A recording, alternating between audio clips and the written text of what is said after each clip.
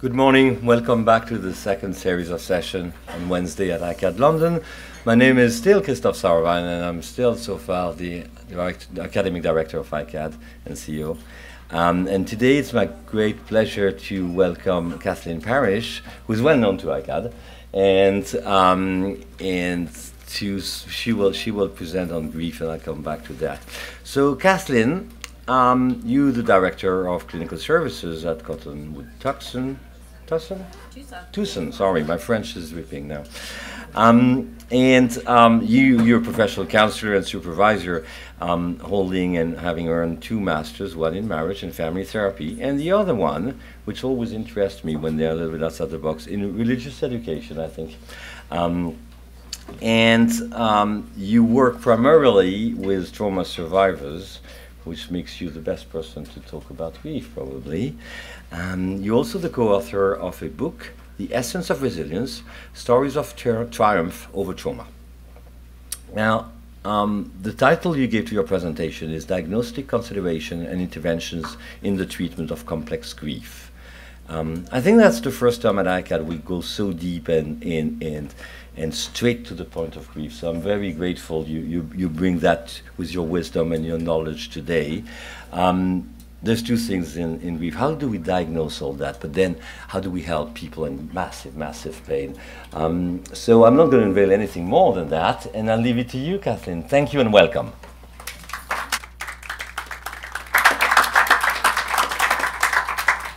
Good morning. How's everybody? Is everybody awake?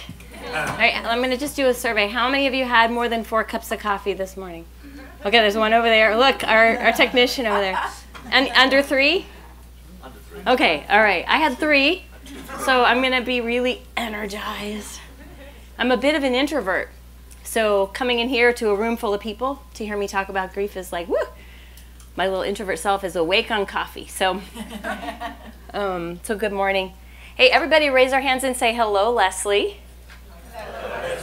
So Leslie is right here. She's my best friend since I was 17, and she flew with me from Kentucky to come and be here this morning, so to support me. And she's got my water because I got a little cold, so she's like taking care of me. So I was thinking about a topic for iCAAD several months ago, and I thought this is kind of a heavy topic. Like, ugh, this is a big one to tackle. So I know that it's going to feel a little heavy. I feel like this is a really timely topic, and the thing that really piqued my interest in this topic was the idea of in the States, it seems like every day when we turn on the news there's another mass shooting. There's a bombing, there's this, there's that. There was just recently a bombing in Sri Lanka, right? There was bombings in Paris nightclubs, Florida. There's shootings, mass shootings all over the place. And in the wake of that, what I think about is that there are so many, many, many people affected by this idea of complex grief. So we're going to talk a little bit about the differences between grief as we might traditionally think and complex grief, and how we might treat complex grief moving forward. How many clinicians in the room? Can I just see a show of hands? All right, great, thanks. It's good to know. Any hecklers? Just so I know where you are? All right, I like to know where you are. So I want you to just think for a minute about your own experiences of grief. We all have them, whether it's the loss of a loved one, the loss of a job, maybe the loss of a pet. I have a friend who lost a pet yesterday who she loved, and that can be a really profound grief, right? So a lot of things can really incorporate what we might think of as grief. It's really a human condition, and I thought about that a lot. Grief is something that we have the ability to cope with. It's a part of our condition in life, is that we love, and the cost of loving is also loss, right? So that's a condition that we have the capacity to deal with within ourselves. It's difficult, it's painful, and yet we all know it. So we need to just think about your own experience of grief just for a minute and just reflect on that. Maybe what that was like for you, what helped you to move forward when you were grieving, right? What that felt like inside, maybe how other people responded to you when you were grieving. I want you to just give that some thought this morning. This is not an exhaustive list. There are so many things that we grieve. And I don't take grief as just death, right? It can be so many different things and have a lot of layers to grief. The more layers, the more I consider something to be a complex grief. I don't know that there's a simple grief, do you? I don't think grief is simple. And so when we think about grief and we're treating people who have grief issues, I like to think about the idea of not just grief, but of loss. What is the loss implied? Whether it's the loss of connection, or the loss of a relationship, or the loss of ability. So loss can look like a lot of things. So I want us to just be open about what really constitutes a loss. One of the things I'm aware of, you like my drawing? Isn't that fun? Although these guys are kind of sitting on these guys' heads, which I don't know. But I think about loss, you know, when we think about maybe one person who passed away, I think about how many people are affected by grief and loss on a day-to-day basis. Think about someone that you might have lost, and then think about how many people were affected also by that loss, right? So we can have like the immediate family that's affected by loss. We can have maybe a small friend group, maybe work colleagues, and then maybe the larger group of people who knew that people are grieving. And when we think about grief that way, you know, one loss can affect so many people in different ways. When we think about what's happening in our world today and the rise in violence in our culture, right?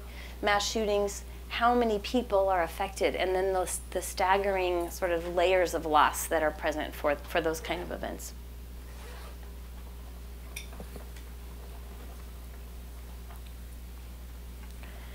So just some basic definitions. I'm using broad, kind of global, sweeping terms to define grief. But it's being deprived of someone or something of value, something that we really held a lot of value in. That's really what loss is. And grief is that sorrow that we feel, maybe at someone's death or at that loss. That sort of longing ache to see them again. Right? That sort of thinking about that. My friend who recently lost her dog was saying, you know, I can imagine, like, I think I hear him walking around, right?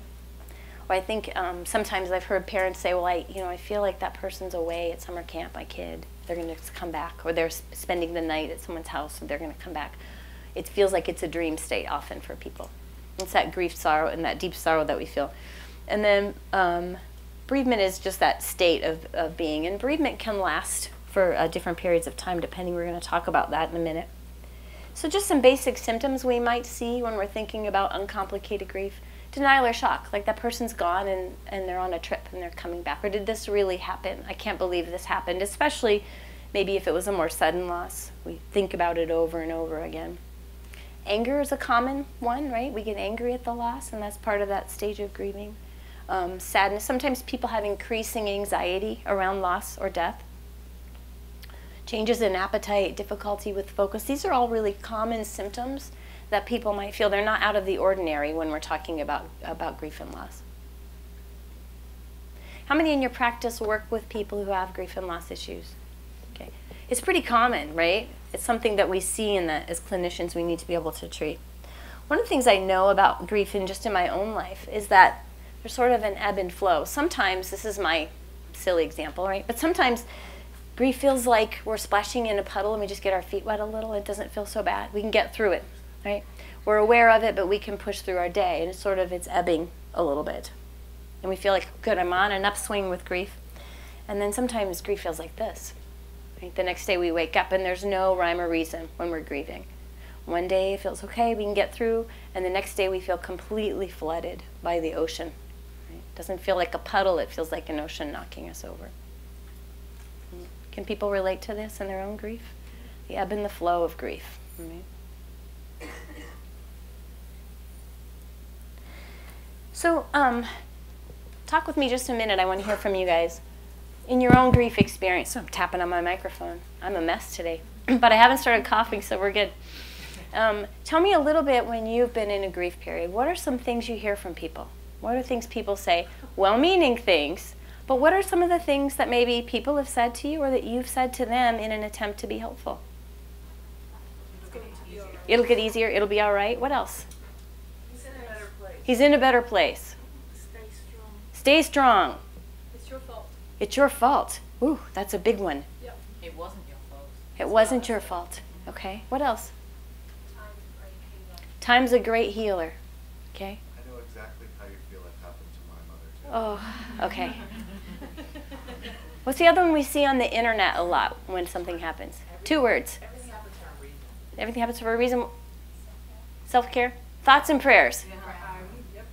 Thoughts and prayers to Paris. Thoughts and prayers to Orlando nightclub shoot. Thoughts and prayers to... Which is very bizarre. Right. Likes and hearts.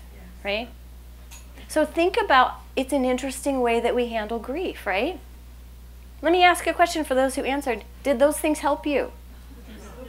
Did you feel deeply moved and like you're on your way to healing? No. But we say them. Why do we say those things to people who are grieving? Because you don't know how to handle it. Because we don't know how to handle it. Yeah. Other thoughts? Just brings those uncomfortable feelings up in yourself. It does, doesn't it? We don't know what to do when someone's grieving. I was talking to my friend Leslie about this morning. Someone's grieving and we go, oh, I hope you're doing okay, but we really don't want to know how they're doing. Right? What we don't ask them is, tell me what you miss most about that person. Right? Tell me what it's like for you to get up in the morning when your longtime spouse is gone. Right? Tell me what that's like for you to know that they're not coming back. Ooh, we don't want to know that, right? We don't want to ask. We might make that person sad, but they're already sad. Right? We want them to just shut that down and be quiet and go away, and that's our stuff in there. That's our discomfort. Right? And truthfully, we don't want to get too connected to grief also because we're afraid that it might happen to us. Right? We have a friend with their child has cancer and they're passing away. I'm a mom. That terrifies me. Ooh, I hope you're okay, but I don't want to know so much because I don't want to be afraid too. So I think it's important that we kind of recognize our own platitudes that we use when we're dealing with the grieving and how we might begin to step into that with them a little bit and provide a different kind of support. So when we're talking about uncomplicated grief, again, I don't think there's any simple grief, but the term uncomplicated is more of that diagnostic term. There's not a realistic timeline, but they usually say uncomplicated grief considers 6 months to a year. Now that doesn't mean that after a year people are magically cured, but it means maybe that the realization of the loss is beginning to settle a little bit for people. They're beginning to reach out once again. Maybe some of their distress is starting to resolve a little bit, 6 months to a year. But complicated grief doesn't show improvement over time. People stay stuck in that process and their functioning tends to deteriorate. They tend to withdraw more. That's the difference between complicated grief and uncomplicated grief. One of the differences. Is it also about one's planned and one's unplanned? In other words, you've got parents dying, you're Yes. planning for another one because the shooting is not planned. Yes, we're definitely going to talk about that a little bit more too. That's a really good point. Did you guys hear that? Yeah, yeah. It's so often, and we'll talk about that. So what constitutes a complicated grief? So the difference that I think of is a couple of things. One is that complicated grief is an unexpected thing that happened. It's often a sudden, sometimes violent, there's often a traumatic event involved with that loss. And yeah, when we lose our grandparent who's in their 90s, it's a hard loss. We feel a connection to them, but it's an anticipated loss, right? We can anticipate that that person is going to leave us soon, and it's hard and we don't want it to happen, and we're very, very sad when it happens, but it makes sense in terms of our frame of reference, right? You know that we get old and we pass away. It's part of that earlier we talked about the human experience. We don't anticipate that our child is going to pass away from cancer, or that there's going to be an accident, or that you're going to send your child to school and they're going to be killed in a shooting. Right? That's not something that we have a file for in our brains, and it doesn't make any sense. Right? And that constitutes a complicated loss. Yes? What about, say, terminally ill child who's disabled all their life, or someone with addiction, child who's either dead or addiction all their life, so it's expected.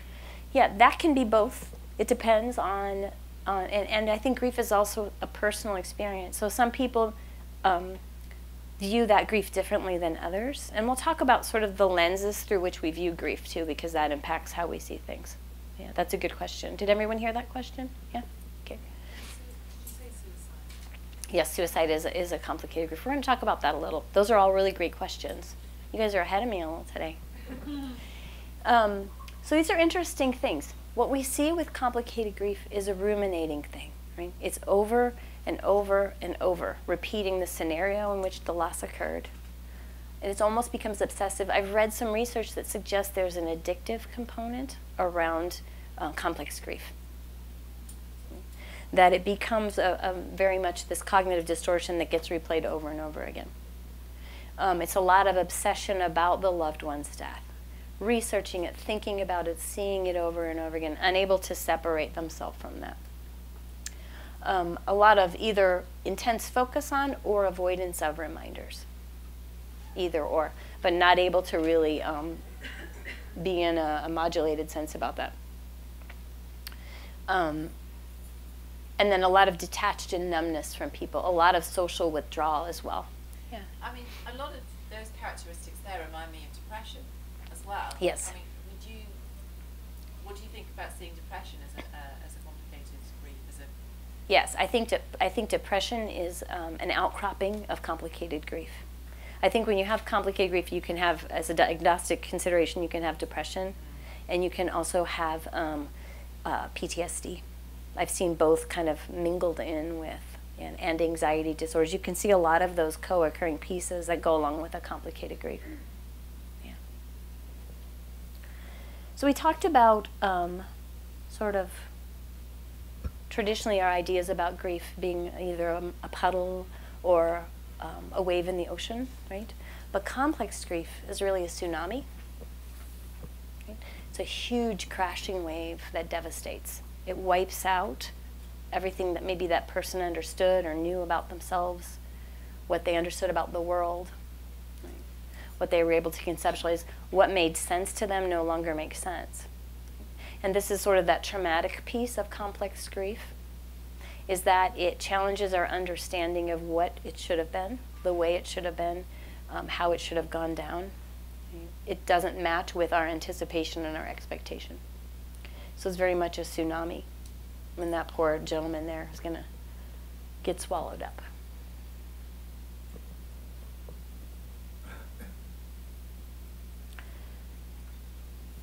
So additional symptoms, a lot of bitterness, a lack of meaning, difficulty trusting other people, right? And then having a hard time, this is really key, having a hard time thinking back on the positive experiences. Now sometimes in a well-meaning state we might say to them, why don't you think about the happy memories you had with that person? Right? That doesn't help someone with complex grief.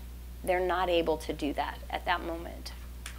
And that's the struggle. They're in that rumination about the person's death and about their loss. And their connection to that person is around their death rather than their life.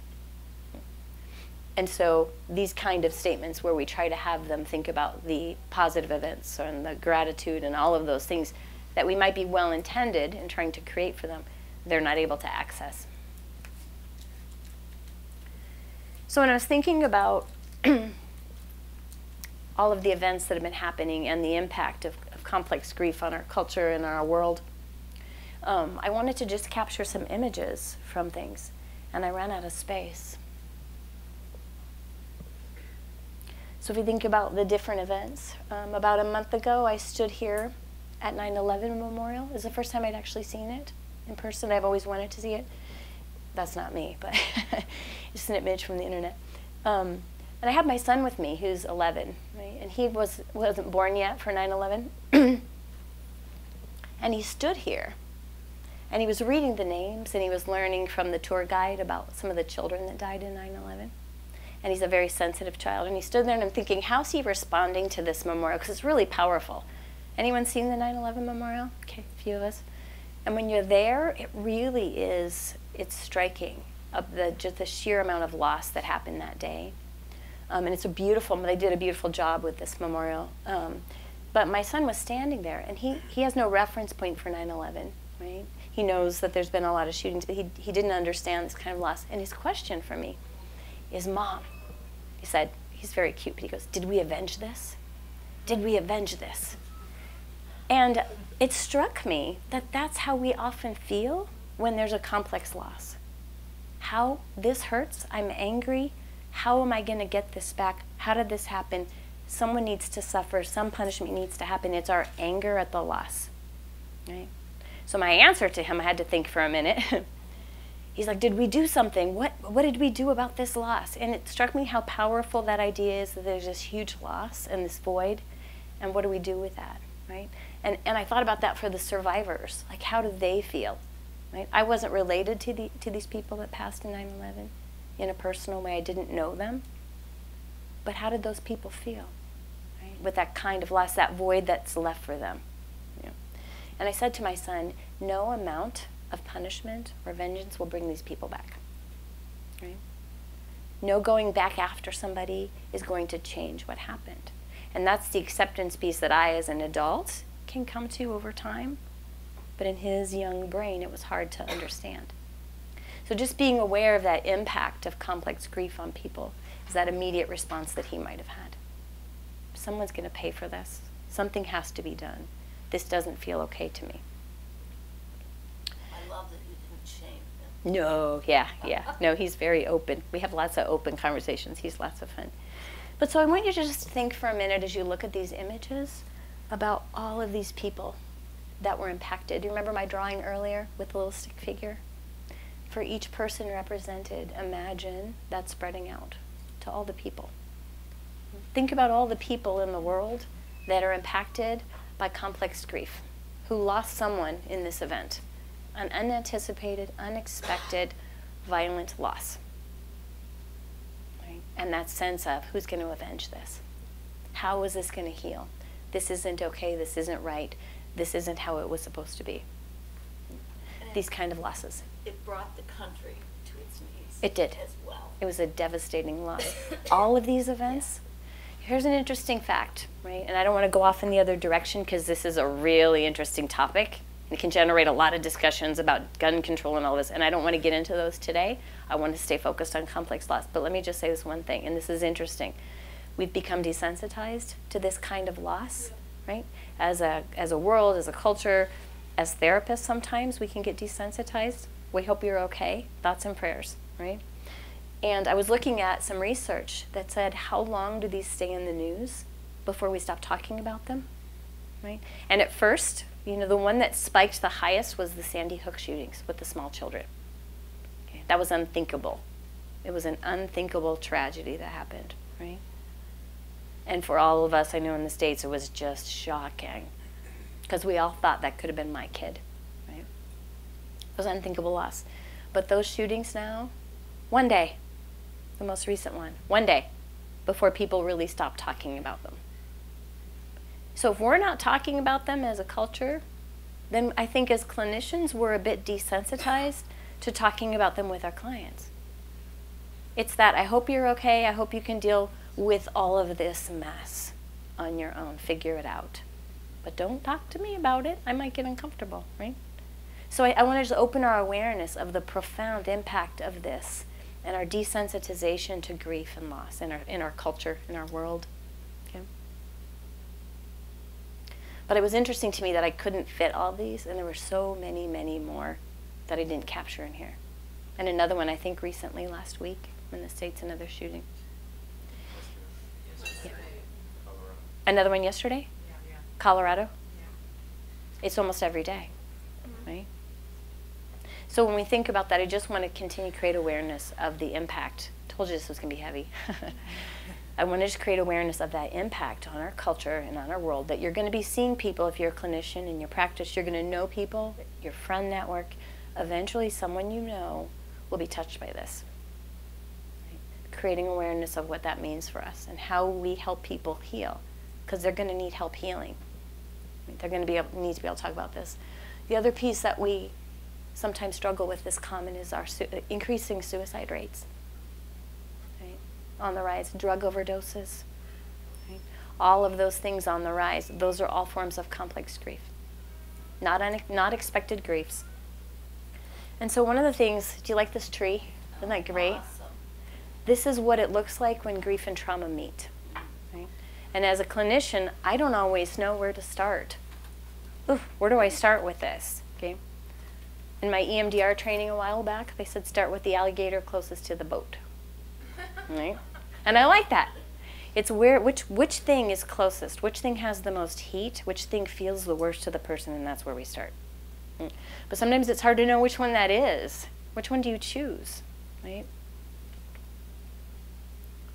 And we don't always know. And it gets woven together. We were just talking earlier, and also you can throw in depression and anxiety. And one of the other things that I think about is, and we were talking about the lens earlier, a gentleman back here asked the question, we were talking about the lens through which people view grief is often influenced by earlier experiences in life. Right? So if someone had a history of childhood trauma and they have a core belief of lacking worth and value, of not feeling loved, and they have a complex grief on top of that, it gets interwoven with that perspective of themselves in the world. And the lens through which they view subsequent traumas and subsequent losses is impacted by that core belief. Does that make sense? So we have to know what those core beliefs are too, so that we can help them in their healing process. So we have to do a thorough history taking when we're talking about complex grief. Because sometimes the grief may not look very complex, but the person has all the symptoms, and usually it's because there's an earlier trauma informing that grief. And if we can know that and understand that, we can help that person work through that a little differently.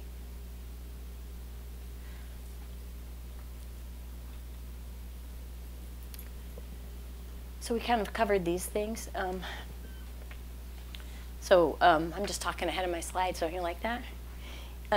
So one of the things that I know is that complex grief doesn't respond to our traditional interventions for grief. This complex grief isn't go write a grief letter and come back and share it with me. Right? As we said, it's not thoughts and prayers. It's not those kind of things. It responds in different ways, and we have to really understand and be thoughtful. So we're going to talk a little later about interventions.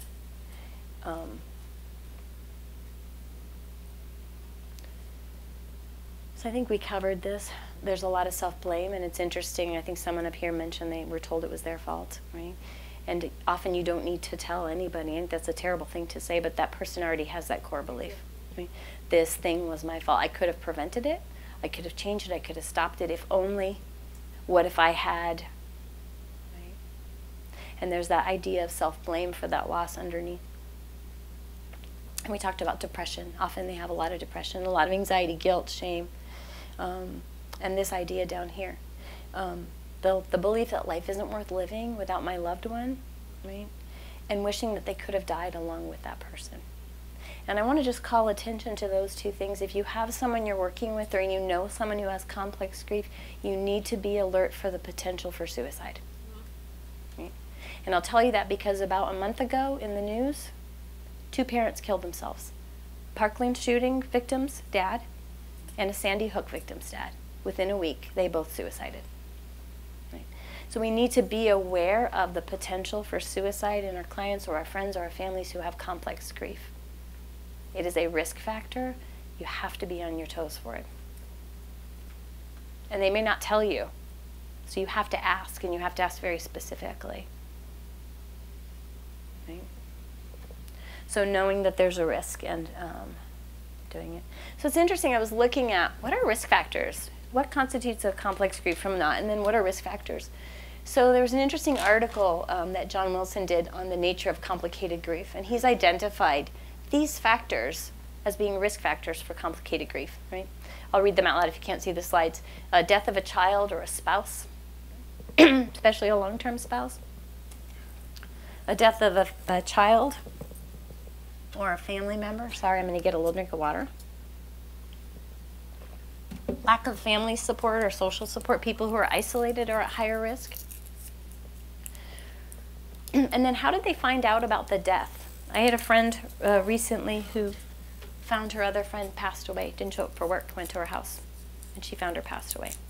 Okay, that would be a very difficult thing to see. Knowing that someone passed away and finding them after they passed away are very different things.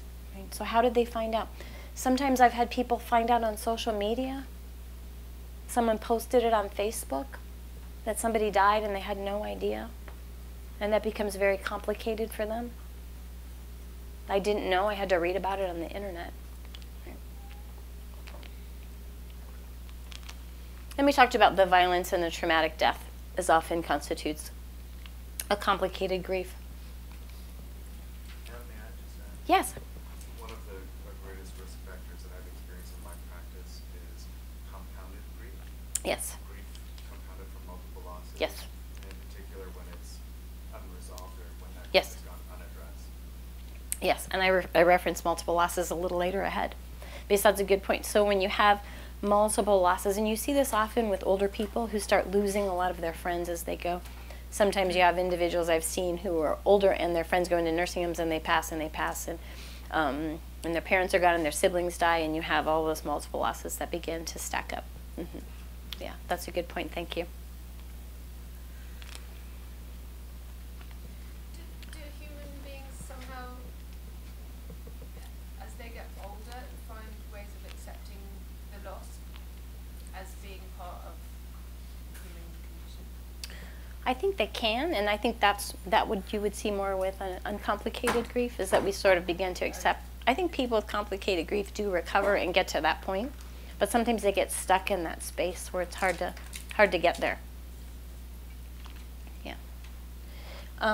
So young females are at higher risk? Yeah, question. I have slight issue with the word loss because it implies loss to decline. Mm-hmm. I think it's quite a dangerous term to use actually.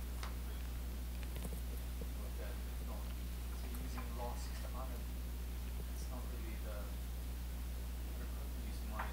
Mm-hmm. It's like they don't come back. Mm-hmm. And society thinks it's searching for something you're not going to get. Mm-hmm. Yeah. Yeah, I appreciate that. It's interesting because when you read the literature, the word losses is used. Mm-hmm. Yeah, but you're right. It's not. We're not going to find them again, right? But we will, in a sense. We'll talk about that more. Yes. One other quick, sort of looking at, my sister lost her son 10 years ago, and I had another friend who murdered, not long ago.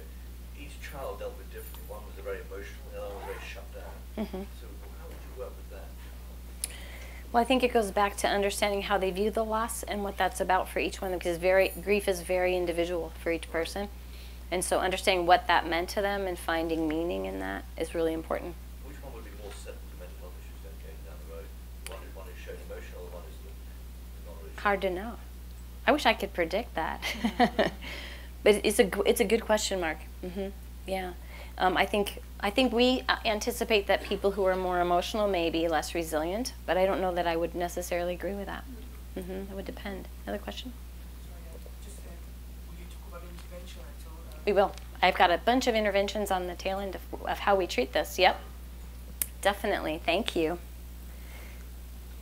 Other questions? Yeah.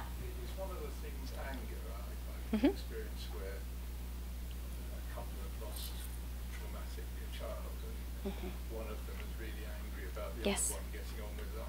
Yes. Yes. I think that's a very common experience for people in terms of processing grief is anger. Yeah. Yeah. And I think it's okay to be angry. Right? I think it's okay to question and to wrangle around with that loss a bit. I think that's how we heal. Yeah. We can't get to acceptance until we've understood what we've lost. Right? I think I've covered most of that. So in this last piece right here is this idea that the loss broke the rules. Right? This wasn't supposed to go this way. I was working with a woman whose son suicided recently, and that loss broke the rules. It didn't fit. It wasn't supposed to happen this way. Okay, parents should not outlive their children, right? That's the rule. So a loss that violates that rule or that idea we have in our head. And I'm going to show you a video, and I'll tell you, the video is going to be interesting because, well, you'll see. But I want you to just pay attention. So this movie is very old. In my opinion, it was poorly done. So you're probably asking, why are you showing us a video of a movie that was poorly done? There's a piece in this one scene that I just want you to see. And the idea is this, is that when people lose someone traumatically, they didn't get a chance to say goodbye. Yep. Right? They didn't get closure the way they wanted to.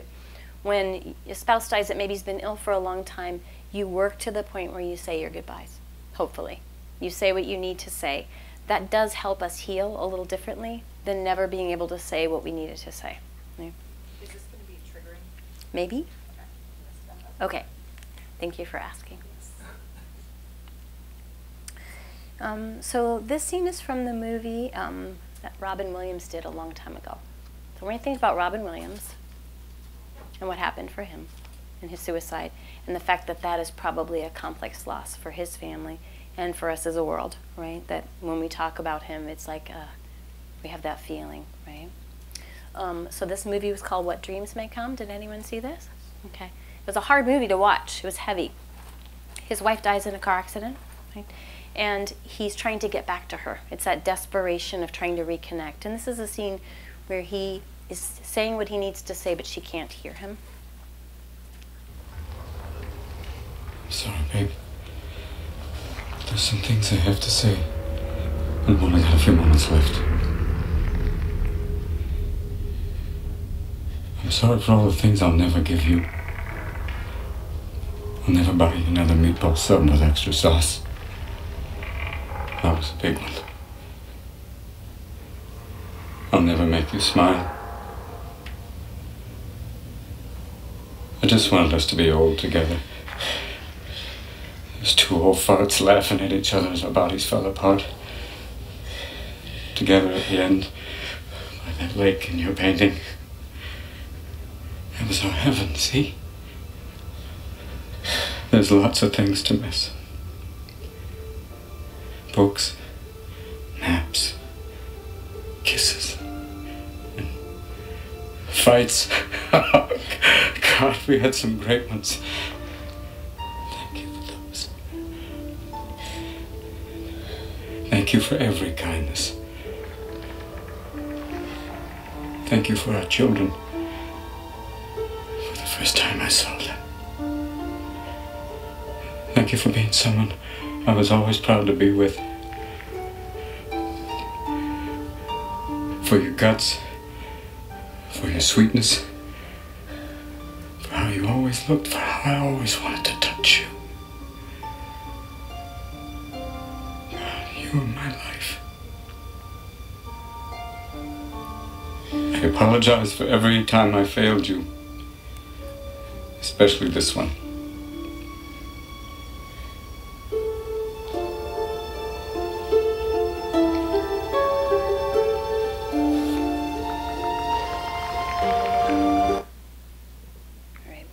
Hard to watch, yeah? Okay. It's that opportunity to say what we need to say. What I'm going to miss about you, what I loved about you, thank you for, I'm sorry for. Those are things that people with complex grief never got to say, that they long to say, and we don't ask them those questions. Right? It's called What Dreams May Come. It's not the greatest movie, but that scene is really powerful. Right? It's just that opportunity to say those things that people often don't have a chance to say. And just an interesting question is, how do we deal with people's losses? I don't know about you, but when I've been sitting in a session with somebody who had a profound loss, it's really hard to sit with, right? Especially when you know it's something that's very close to you or something that you can identify with. And I think we need to understand our own countertransference and the difference between countertransference and compassion, right? And where's that line? Anyone ever wept with a patient before? Mm-hmm. Yeah, I think that's okay, right? I think sharing that grief with them is okay. Walking into that space with them and holding them in that grief for a little bit, I think that's a really powerful healing thing, because not many people are willing to walk in that space with them. So knowing that sometimes maybe we need support in processing their losses too. We need a place to be, to connect. So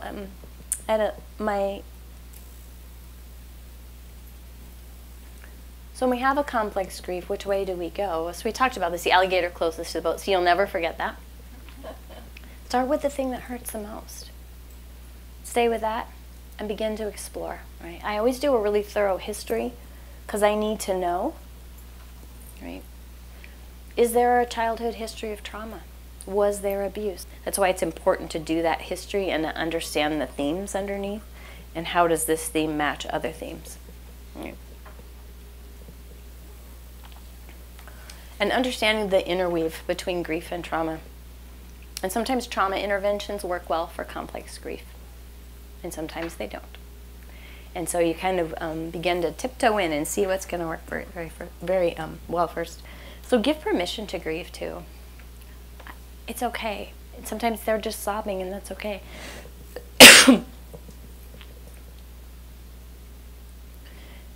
I'm about to cough again. Pardon me.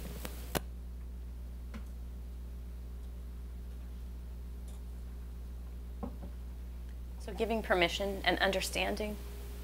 Sometimes I have to help people with an emotional vocabulary, particularly if they've grown up in an environment or a home where they weren't allowed to express feelings, and they don't know what to do with all this. Sometimes I say, if I were you, I might feel really angry about that loss. I might feel really sad about that. It's okay to be sad. It's okay to be sad for a long time. You might be sad for a long time. You might be angry right now. Helping people understand those and understanding their family system. What were they allowed to do with emotion? What were they not? Because sometimes that can impact complicated grief as well. I have a question. Yeah. What, you're gathering the trauma history Uh-huh. and kind of grief history. Do you have like a format or a form or even some kind of templated that you recommend just for a really good kind of trauma history, or do you just kind of have your own thing? I'm sorry, I kind of have my own thing. I really try to do a very thorough history and really looking at relationship dynamics. You know, a very thorough biopsychosocial history can help me just get a feeling and then pulling things apart from there. Where did you get your bio? Did you just write it over time? I did, Yeah. yeah, Okay. yeah. But afterward, if you want to talk more about that, we sure can. Other questions? Yeah. I just find it interesting, looking back at a significant amount of grief and loss and trauma in my history, and being able to, I love being at this topic because I could really feel the energy of the therapist. Mm-hmm. They didn't need to say, Yes. we're not going to go there. Yes. And the first time that I looked up with another therapist and saw a tear running down his eye was transformative for me. Absolutely. I Yep. absolutely could grieve then Yep.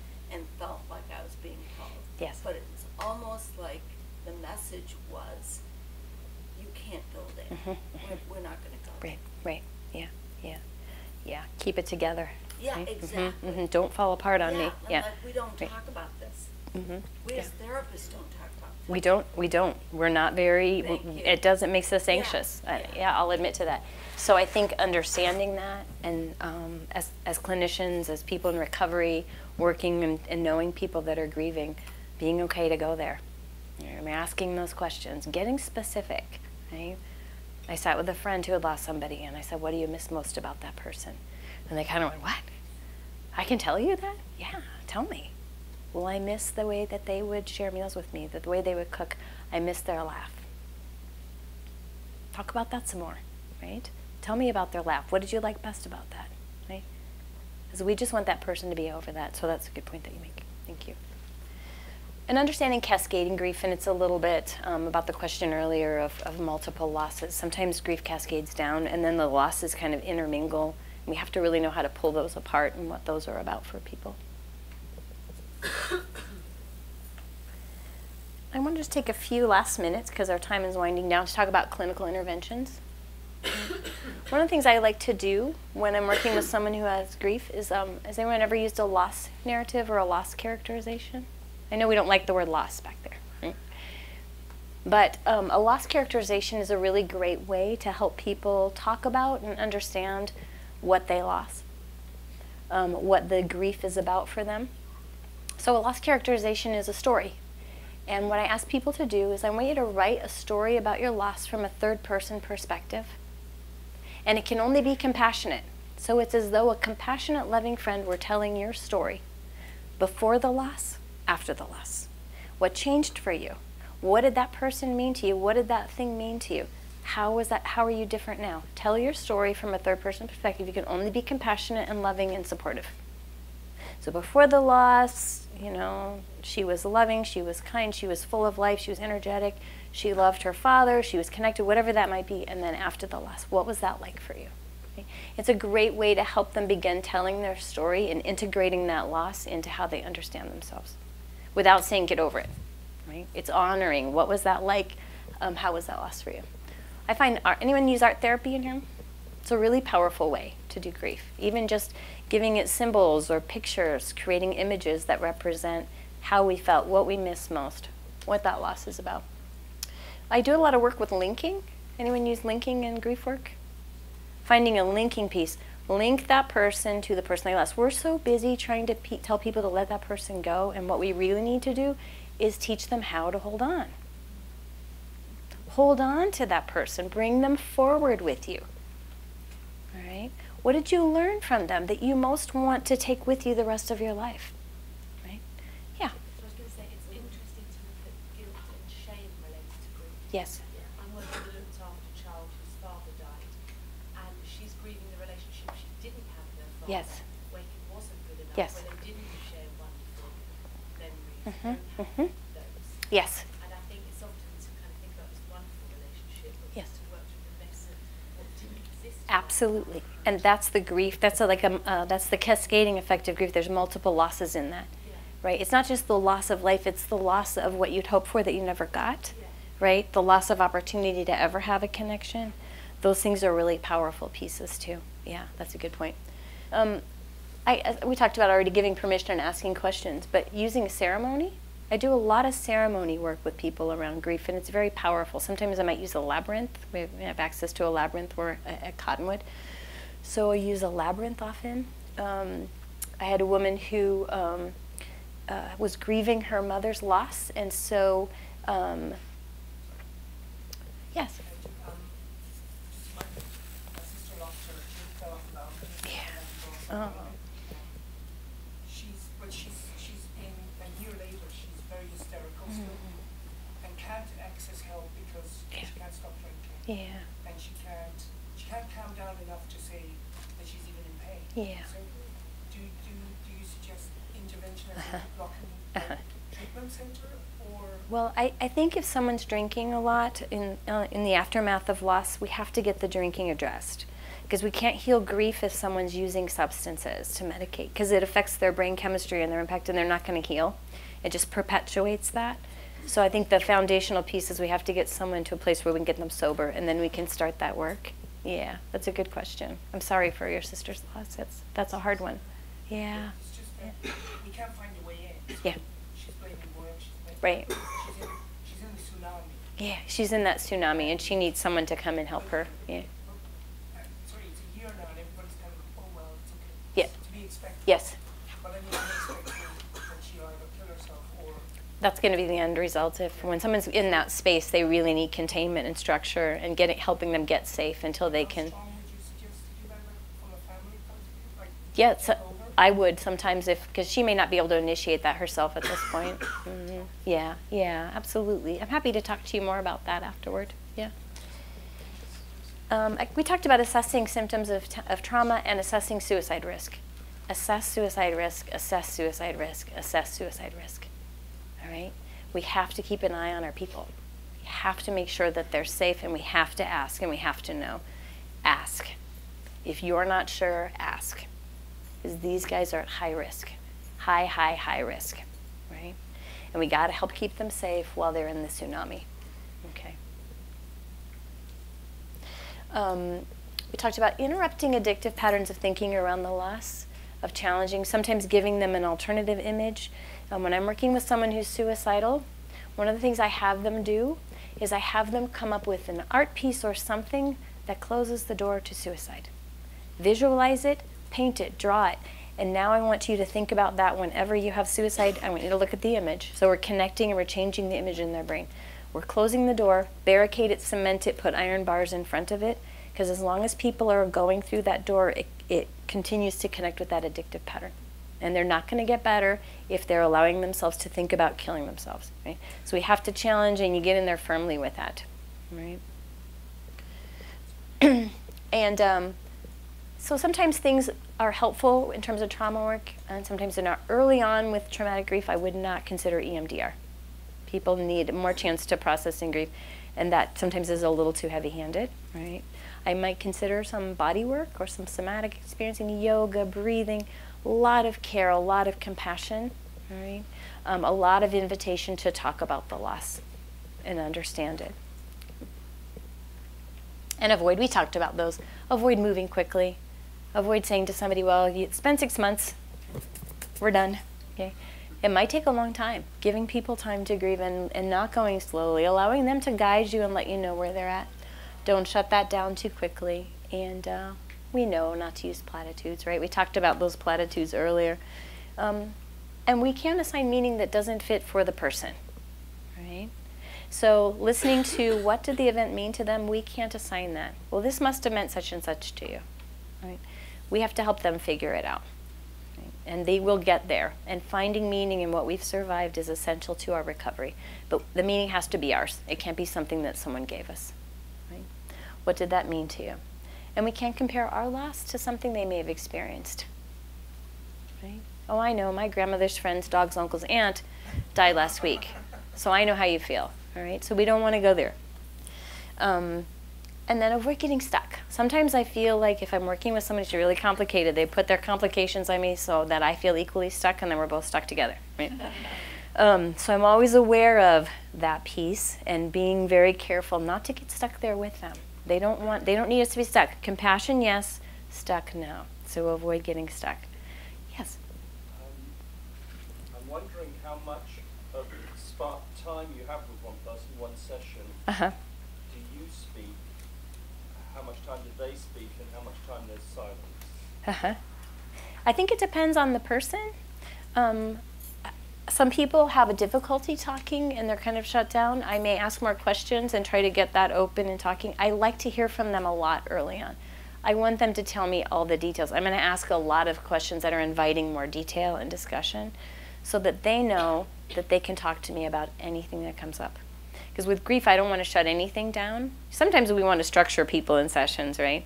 And sometimes we want to just open. With grief, I want to open that up. I want to ask a lot of questions. Tell me more about that person. Right?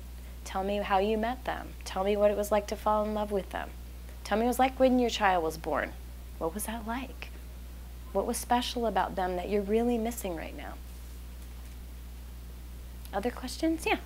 I guess a lot of the topics that we've talked about so far is to do with kind of grieving for a loved one. Yes.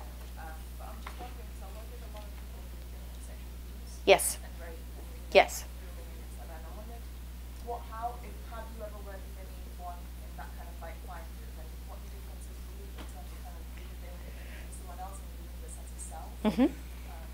Yeah, that's a good question. I work a lot with trauma survivors, and I pull in grief work with those folks as well, and it's important to understand the losses in that, the loss of self, the loss of choice, the loss of one's voice, right? The loss of how it was supposed to be and what they dreamed for their life versus the way that it is now, the loss of opportunity they foresee in the future, right? The loss of trust in others, all of those pieces that I think are so important. Yeah.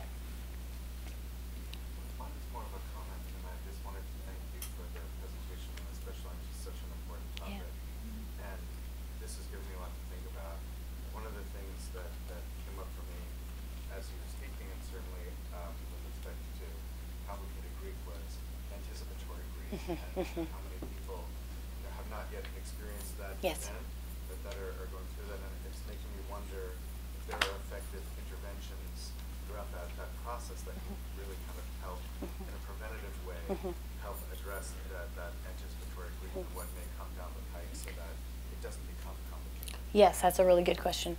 I think when we have an anticipated grief coming at some point, so full disclosure, my mother's a cancer survivor, 5 years, stage 4. She's cancer free, yes. I'm very excited. We can clap. Someone was clapping. We can clap for that. But it's an anticipated grief, right? But one of the things that I practice a lot with my mom is that I tell her every day how much I love her, right? And I do those things that later I'm going to be really grateful I did. And we've had very open conversations. And they're hard. No one wants to have those conversations. They're terrible conversations to have. They're the worst, right?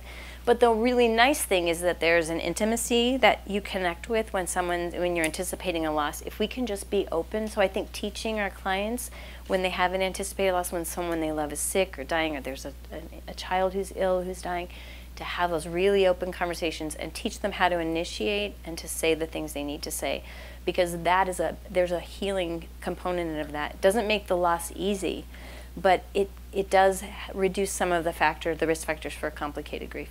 Mm-hmm. Yes, yes, right, because those are the things he needed to say. Here's what I'm going to miss most about you. Yeah, yeah. Hi, thank you very much. Yes.